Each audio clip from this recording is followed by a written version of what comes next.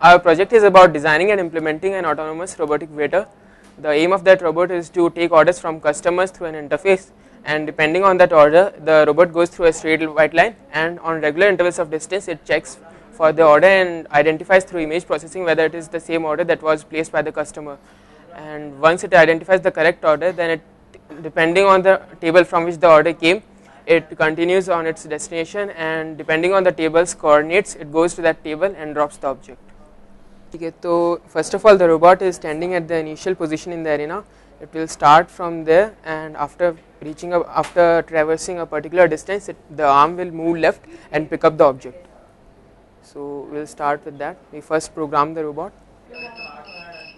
So the robot the coordinates of the table have been fixed into the robot depending on the order, and the robot is now trying to move that to that coordinate.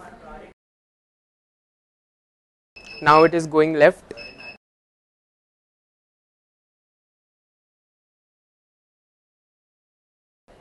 So although in this particular setting this robot is being used as a waiter in a restaurant, but we can extend this whole idea to some other functionalities too. For example, we can use it in a factory setting, so a person can order a particular object, for example nuts and bolts, a box of some other machinery, maybe he can order these things, and the robot will pick up these things from the go down and bring it to the correct assembly line.